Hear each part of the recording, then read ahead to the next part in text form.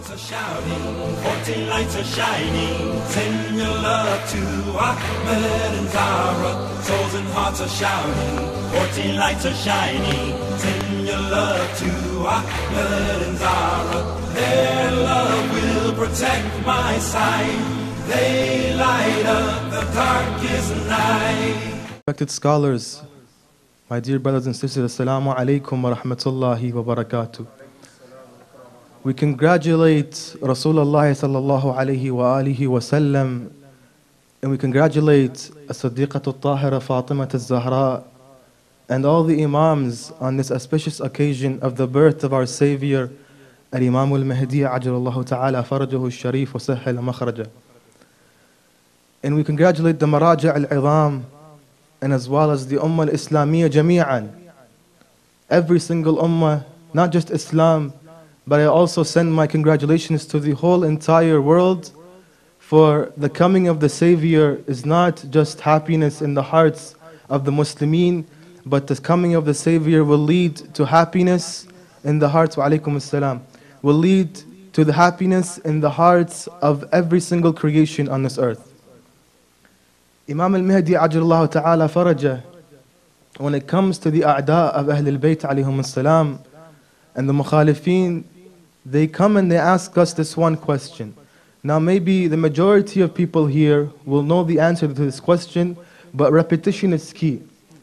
So we repeat so the youth can understand, so when they get asked this question, they'll be able to answer. And this question is always kayfa, how did the Imam al-Mahdi, or why has he been alive to this now? So for 1400 years, you guys claim that Imam al-Mountather ajallahu ta'ala farajahu al-sharif is living till now. This question that is asked by the enemies of Islam, by the enemies of Ahlulbayt alayhim as-salam, this question falls into two categories of people. The first category are those who ask this question who are not sure, as in the hidayah and this ilm and this knowledge and light of al-Muhammad alayhi salatu wasalam has not yet come to them. So we don't blame those individuals who don't have this ma'rifah and this knowledge of the Imam. The second category falls in the category of those people who are ignorant and hypocritical and purposely ask this question for istihza in the Imam ajallahu ta'ala farajahu sharif. These people know 120% that Ali ma'al haqq wal haqq ma'a Ali wa yaduru ma'ahu haythuma dar. These people know, but they purposely reject this because of what? Hate towards Ali ibn Abi Talib. So this second question here, the same question, two categories of people. Those who the information has not been received by them, who go to their mosques and hear from their scholars who only talk about Abu Bakr and Umar and never mention the Ahlulbayt. We don't blame these people. These people are qabilin al-hidayah. We blame those people who come and they insult the mother of Imam Mehdi ajallahu ta'ala fardu sharif, who insult the Imam himself, saying your Imam is in a well and he's waiting for something, and you guys there and go and worship him. These are the people we are talking to today. So inshallah, the question we want to look at today is why has the Imam lived for so long? Now before I actually start answering this question, I want to narrate to you a nas from the kalam of Sayyid Muhammad Kadhim al-Qazwini. Sayyid Muhammad Kadhim al-Qazwini, Allah yarhamah, has a book called Al-Mahdi, Min al-Mahdi ila al-Dhuhur, Min al-Mahdi ila al-Dhuhur. In his introduction in this chapter, where he explains why has the Imam, or how has the Imam lived for this long, he says this. He says, I firmly believe that the discussion and argument concerning the topic of the long life of Imam al-Mahdi ajallahu ta'ala farajahu sharif is one that has no goal. He's going to explain why. He said it is merely ignorance and hypocrisy, since we do not find evidence of anyone discussing or questioning the long life of the angels of Iblis alayhi al-la'an or al-Khudr alayhi salam. He says, al-Khudr alayhi salam, who drank from the fountain of youth and has been alive from the era of Musa ibn Imran alayhi salam, until this day. Henceforth, it seems that the discussion and arguments seem to be only projected towards Imam al-Mahdi ajal ta'ala farjuh sharif. This is the words of Sayyid Kazim al-Qazwini in his book. Why is he saying this? He's saying these people come and they have this ridicule fact of saying, how come your Imam has lived for so long? The Imams, the Sayyid says, what's the point of these people discussing these issues? Did they ever go and question the ages of the Malaikah? The Malaikah are a creation of Allah subhanahu wa ta'ala, and they have lived since the beginning of time. Iblis alayhi la'ana, nobody questions his existence to this day. And as well as al-Khudr alayhi salam. Al-Khudr, there's no arguments. It's in the Quran, it's in the Sunnah of Ahlulbayt, the hadith of the Mukhalifin, of the Khassa, and of the Amma narrate to you the life of al-Khudr alayhi salam. So Sayyid Kazim al-Qazwini is saying these people, when discussing this matter with them, there is no hadaf to it. It's crystal clear. It's like somebody coming and saying, let's discuss the heat of hellfire. How hot is hellfire? Let's discuss the light of the sun. Let's discuss the stars and the moon. Alaykum salam. So you see, there is no hadaf to it, but why? But istihza in the Imam and their anger towards Ahlulbayt alayhim salam. Sallallahu ala Muhammad wa ali Muhammad.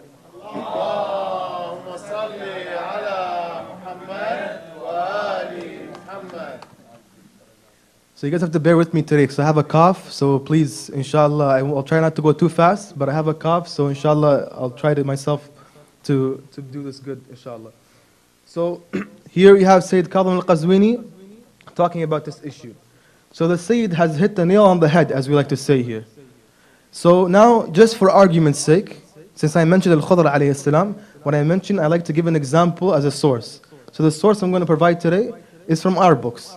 So it says, مرويا عن الشيخ الصدوق في إكمال الدين وتمام النعمة عن الرضا عليه الصلاة والسلام قال إن الخضر عليه السلام شرب من ماء الحياة فهو حي لا يموت حتى ينفخ في الصور وإنه ليأتينا فيسلم علينا, and the hadith continues. So he's saying that al-Khudr alayhi salam drank from the fountain of youth, and he is alive and not dead, and he will not die until the horn of resurrection is blown, and al-Khudr alayhi salam is amongst us. The hadith actually is longer. It continues saying, if anybody mentions the name of al-Khudr, make sure you say assalamu alaikum ya Khudr, as he can hear us. So you see that this is one example, and who was also in ghaiba. The Imam is not the only person in ghaiba. People must understand ghaiba. So now, we said that these individuals, it's all about hate. So the Sayyid in his book, he narrates an incident, and you guys will find this very, very funny. In this incident, he says, look at how these people are so angry towards anybody, not just the Shia, but they're also angry towards the Christians and the Jews, saying, you know what, if a kafir, a Christian and a Jew can't do this scientific research type thing, he's a kafir. In this example here, the Sayyid says, on the day, if you guys have done in your homework in class, in science class, they talked about the man landing on the moon, Neil Armstrong and the Apollo landing on the moon. The Sayyid himself quotes this incident. He said, at that time, this incident happened around the whole world, the East and the West. Every single person on their TV sets are waiting for the first images from outer space, from the moon to the TV sets. Everybody's talking about this.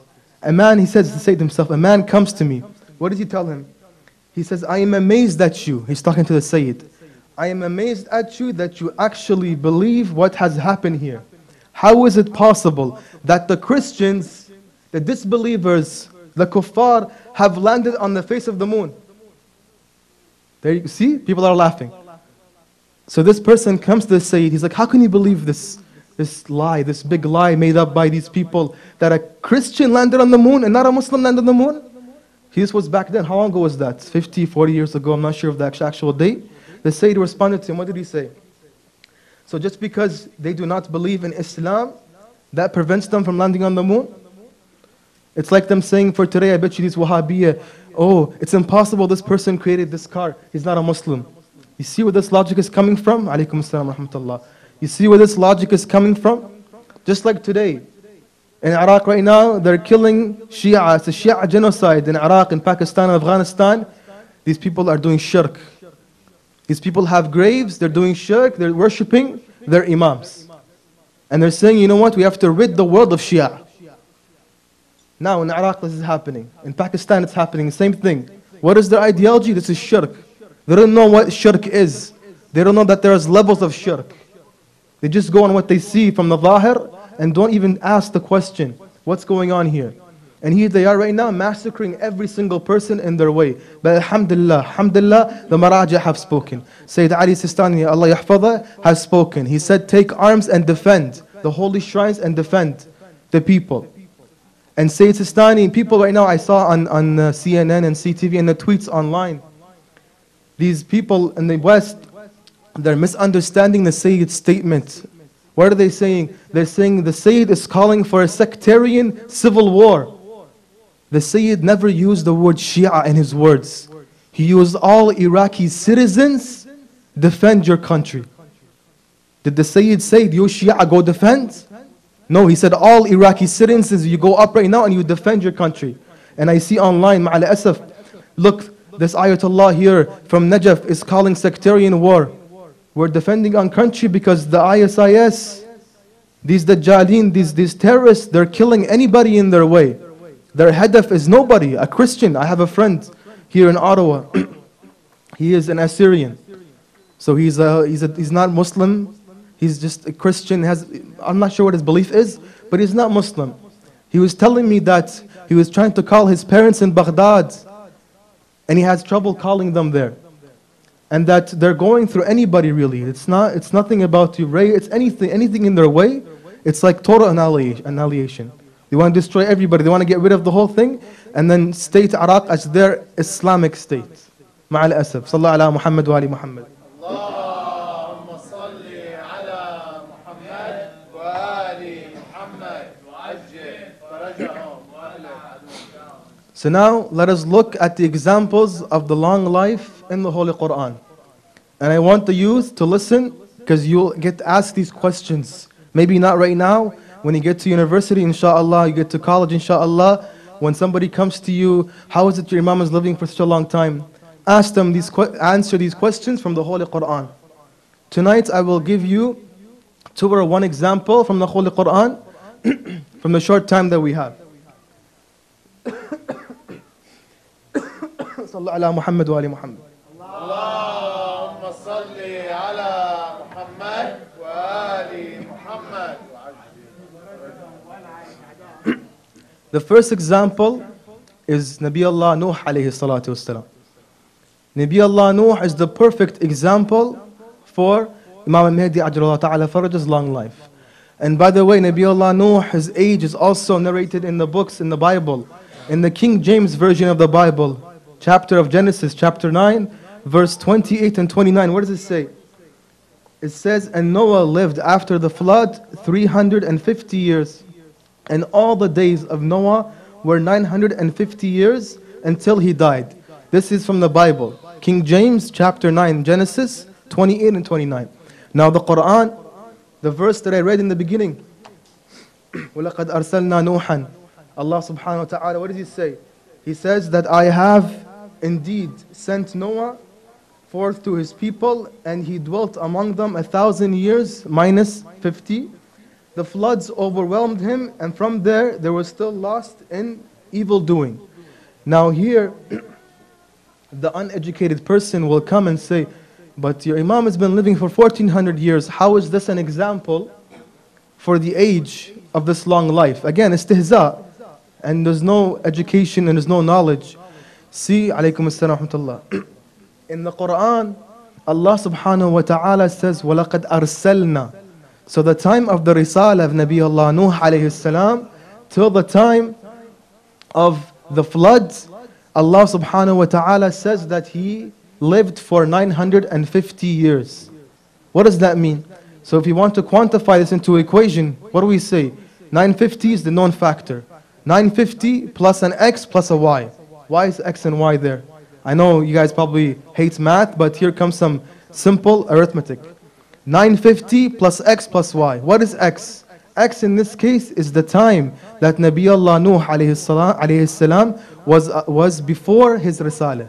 Allah subhanahu wa ta'ala, وَلَقَدْ أَرْسَلْنَا. the day he was sent as a messenger to preach to his nation. We don't know that number yet, but of course this number will be shown to us in the hadith of Ahlulbayt. And then the why. Now you ask me, what's the why? The Quran talks until the flood. So after the flood, what happened? Did he live after the flood? That's also a variable we have to look at. So that's when we open the Nur of Ahlulbayt alayhi salatu wasalam, and we find the answer. So we find in a hadith also narrated in Kamal al-Din by Shaykh al-Saduq with a Sahih Sanad. What does it say? It says, Sallallahu ala Muhammad wa ali Muhammad. اللهم صل على محمد وآل محمد وعجل فرجهم والعافية. So we look at this hadith here by Shaykh al-Saduq in his Ikmal al-Din. It says, on the authority of Imam Ja'far ibn Muhammad al-Sadiq alayhi salam, he said Nuh alayhi salam has lived for 2,500 years. This is the most closest number. Then Imam alayhi salam starts breaking this age into the specific categories.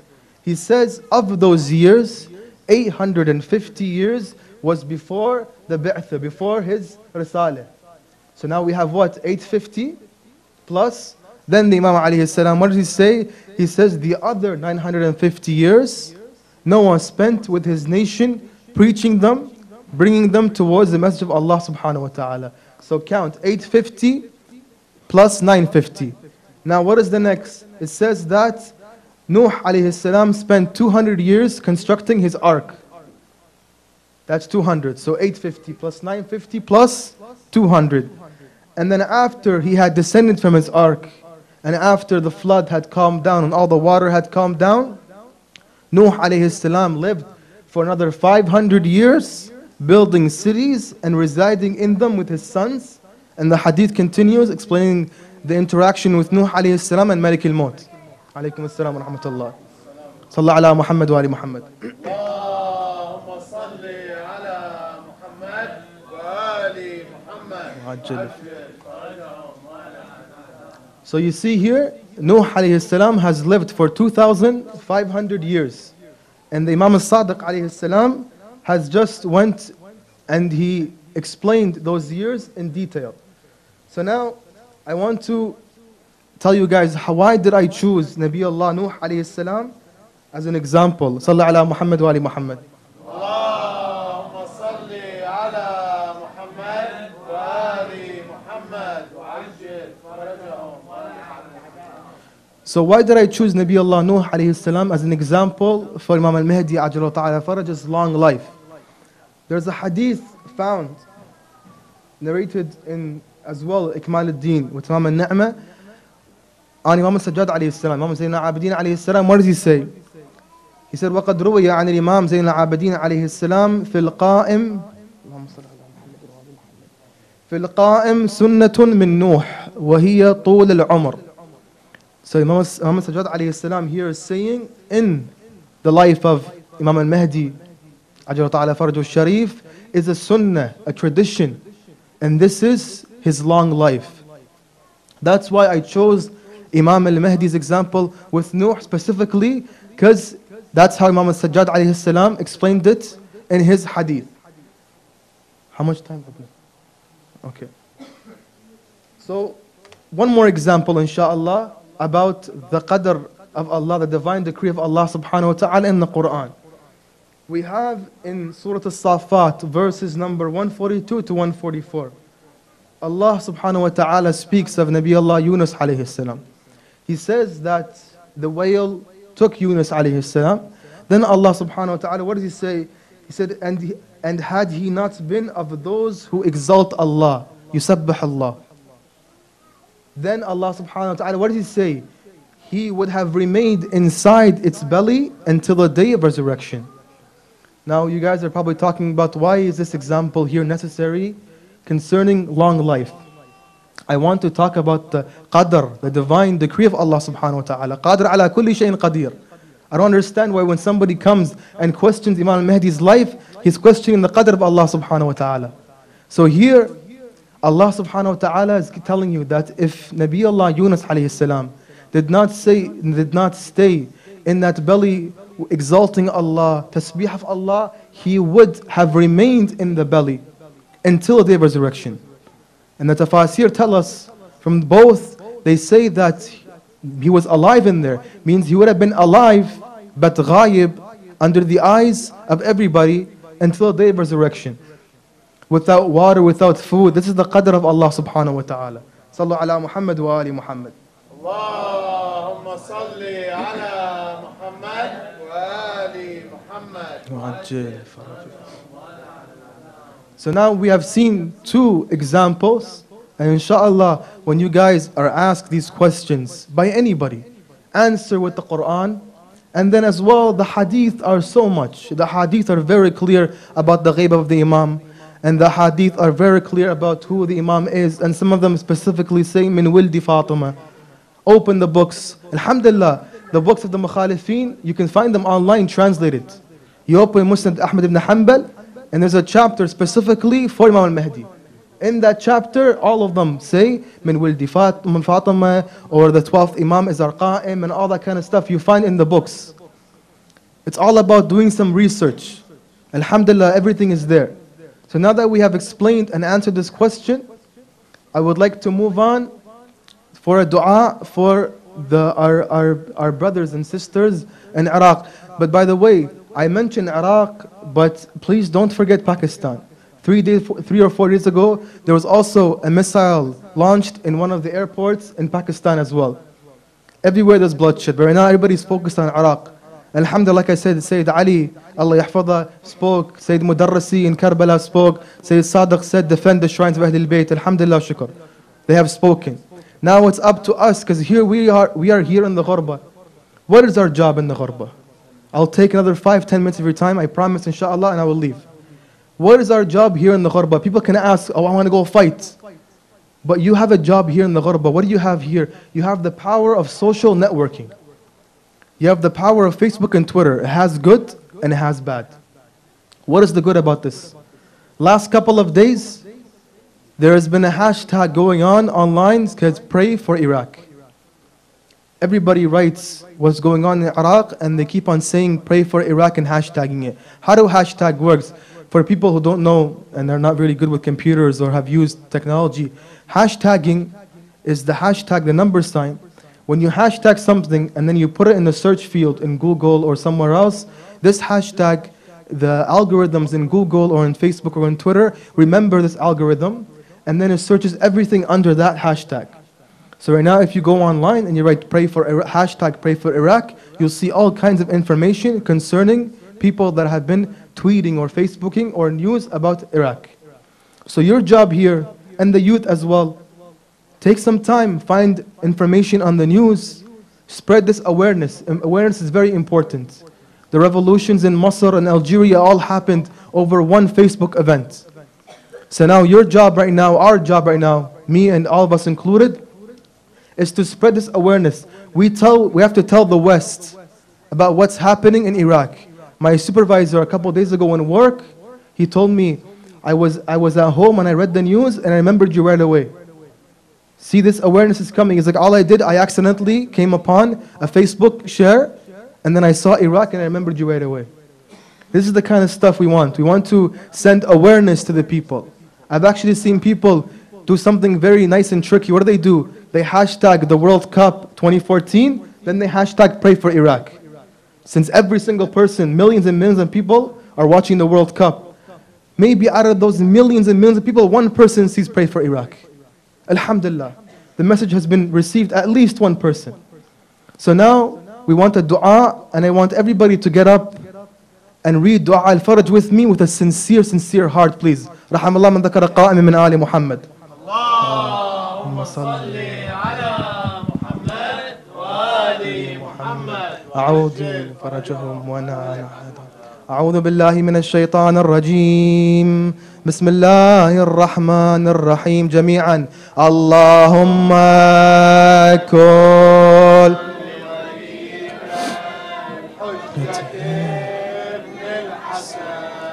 صلواتك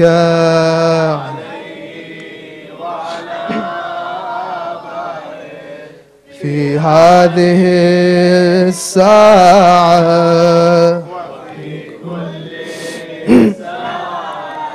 وليا وقائدا وناصرا ودليلا وعينا حتى تسكنه وتمتعه فيها طويلا برحمتك يا أرحم الراحمين. يا الله يا الله يا الله يا الله يا الله يا الله يا الله يا الله يا الله يا الله إلهي بحق محمد وآل محمد، يا حميد بحق محمد، ويا فاطر بحق فاطمة، ويا عالي بحق علي، ويا محسن بحق الحسن، ويا قديم الإحسان بحق الحسين. يا الله بحق الأئمة المعصومين، وبحق مريض كربلاء زين العابدين، وبحق مولود الإمام الحجة عجل الله تعالى فرجه الشريف، عافي وشافي جميع المرضى يا الله، وانصر جميع المسلمين والمسلمات، وصلى الله على محمد وآل محمد.